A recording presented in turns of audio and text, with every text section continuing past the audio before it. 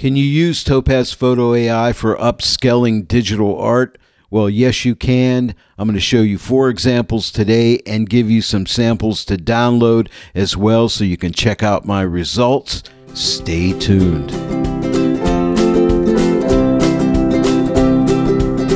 Hello, everyone, and welcome to The Joy of Editing with Dave Kelly. On today's episode, I'm going to use Topaz Photo AI to upscale my Midjourney digital art images. What you're seeing right now is my Discord feed of the images I've created using Midjourney. And what you do with Midjourney is you basically feed prompts into it and it spits you out an image. It's really cool and I've been having a lot of fun with it. And if you want to make big prints of these images or sell them, you definitely need to upscale them. And that's where Topaz Photo AI fits into this scenario beautifully. Topaz Photo AI is a brand new product. It combines denoising, sharpening, and upsizing all in one great product. And it's really good, and it's still in its early stages. It will be developing. You can save right now. It has an introductory price. It's normally going to be $199.99. You're going to save $40 off. Plus, I have a promo code for you to save an additional 15% off. If you already own all the Topaz AI products like Denoise, Sharpen, and Gigapixel AI with up-to-date licenses, this is a free product for you right now at this point. When you use my affiliate link, I make a small commission, and this helps me to keep all of my tutorials coming your way, and that supports The Joy of Editing with Dave Kelly, and for that, I want to thank you very much. And by the way, I have good news for all of those who own the products but have left their licenses lapse. Just click on my affiliate link to buy Topaz Photo AI, and log into your account first, then come back and click Buy Photo AI, and then it will calculate what you need to do, how much you need to get your licenses current, and then you can download the product for free, and that'll give you a very nice savings. Well, now let's go ahead and get started. Again, I'm working with digital art images, okay? And they're smaller images. I'm going to click Browse Images. This is Topaz Photo AI. It's already been opened. And the file browser comes up, and just point it to where your images live. And I already have mine right here in this folder.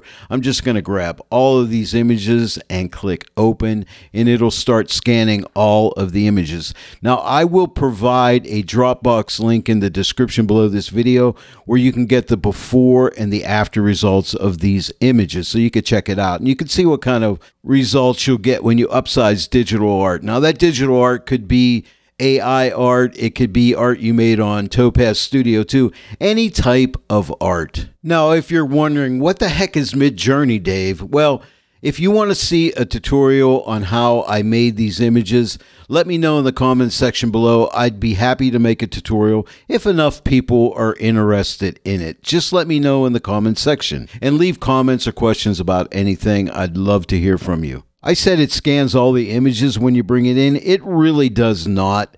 I could go ahead and click Save 4 images right now and it would save them. It would go ahead and scan them before it actually outputs them. But if you want to check them out, which I highly recommend that you do, you need to click on each image. Right now, the first image, if I hover over it, it says it has provided denoising at a normal level at 4%. If I hover over the next image, it just says autopilot as well as the third and fourth. So it has not scanned those yet.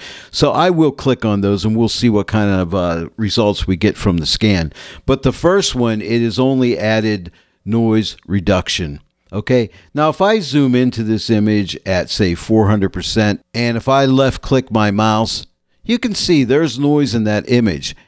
Now when I release the left click of the mouse, you can see it's totally gone, but it's done a beautiful job. And it's also gave it a little bit of sharpening. It doesn't say sharpening, but it looks slightly sharper. Now we're going to be upsizing this. Let me go back to Fit. And I'm going to upsize this. Right now, it's 2304 by 1536 pixels. Let's go 2x, and that's going to give us 4608 by 3072. I'm going to go to 4x, and that will give us 9216 by 6144 pixels. But let's notice something very interesting. Remember it said remove noise before. Now you notice that shut off.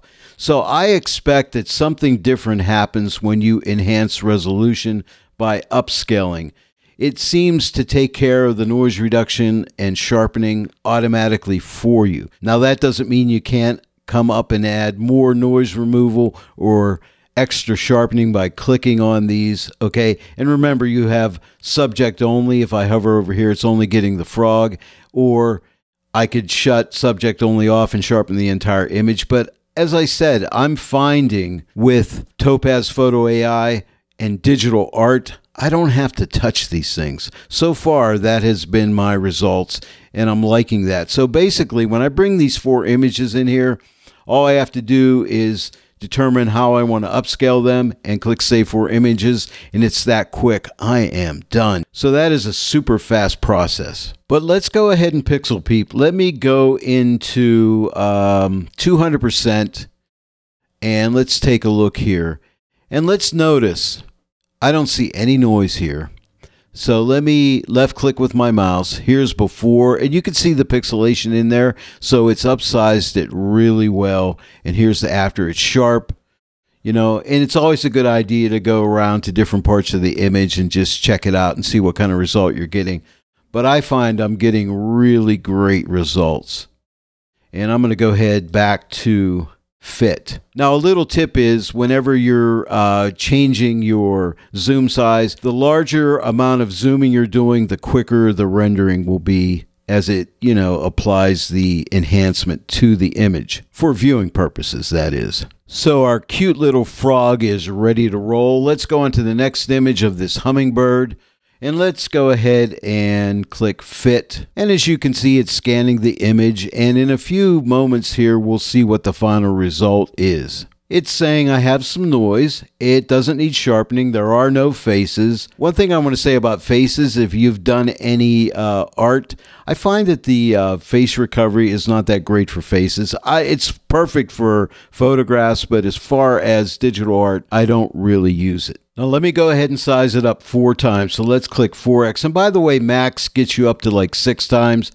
And you can also type in any number you want here for the width and the height if you want to. But I'm just going to upsize it 4 times. That will let me print out a nice large print 4 times, and you'll notice it's going and doing its scanning again. It's enhancing it, and we'll give it a second or two here because it's on fit right now.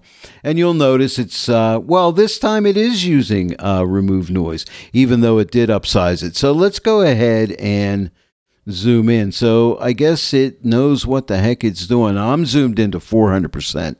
Now it has to enhance it. Okay. So here is the before and here is the after. It's totally gotten rid of the noise. That's probably a little too close. Let's back out to say 200% instead of 400%. Give it a second to enhance. And this is all real time. This is how long it takes. Here's the before and here is the after.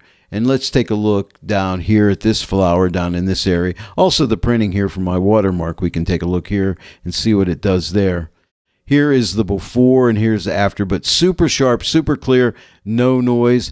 And again, I just take the default settings and I've been super happy with the default settings. Again, the before and the after. Let's go ahead and fit this one back. Give it a second to render. Oh, it doesn't even need to render because obviously it remembers what it has done. That's our second image. Now let's click on the third image, the beautiful majestic mountains. And now I could never paint anything of this quality. I'm not kidding you there. Okay, so it's found some noise again. Let's go up 4 times. Let's see if it still uses remove noise at 4 times. It's enhancing the image right now. We'll wait a second here. No, it hasn't used any, but let's go into 200%. Give it a second. Okay, here's the before. You can definitely see noise in there, and here is the after. So it's gotten rid of the noise, so it didn't need to add any extra noise removal. And again, you can alter any of these things that you want. Let's go ahead and fit this one back to screen. And now for the last image, give it a second or two to scan it, and we'll see what kind of result we get here. And what is it using? Well, it's removing some noise, no sharpening, no faces, and no enhanced resolution, but it will always enhance resolution whenever you upscale. So let me go to 4x, give it a sec here, and it's doing its thing. We'll just wait for it here, and it is done.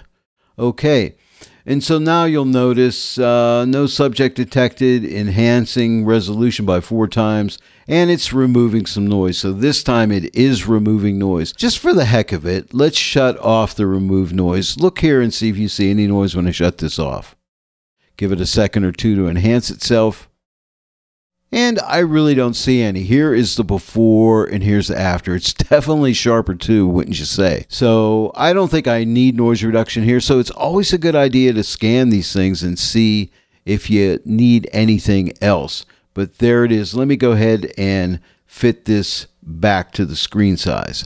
Before I go ahead and save these 4 images out, take a look at these icons down here. You'll notice they have little icons on them letting you know what's been done. And as you hover over them, it tells you exactly what has been done. Like the first one, it's been enhanced at a low resolution algorithm 4 times. And as I hover over the other ones, you can see this one's been denoised as well as enhanced.